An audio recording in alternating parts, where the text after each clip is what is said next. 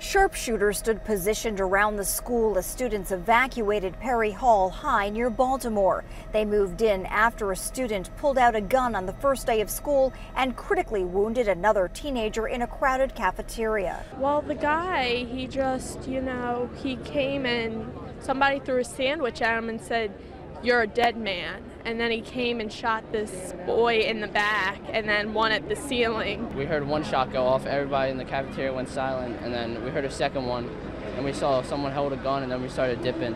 Everybody just started running. Police say it's very likely there would have been even more shots fired if it wasn't for the teacher who grabbed the student with the gun. We believe that an instructor heroically stepped in initially to stop this attack.